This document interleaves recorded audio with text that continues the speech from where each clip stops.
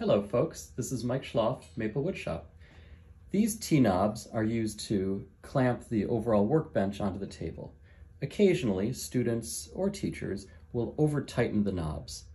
And inside the knob, there is a metal nut housed in this plastic T shape.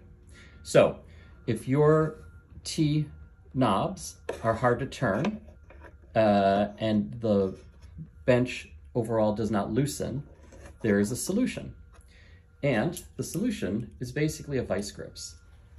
By placing a vice grips over the post, the vertical part of the T-knob, and tightening it, you can effectively compress the plastic back around the metal nut inside and then loosen it until it comes off.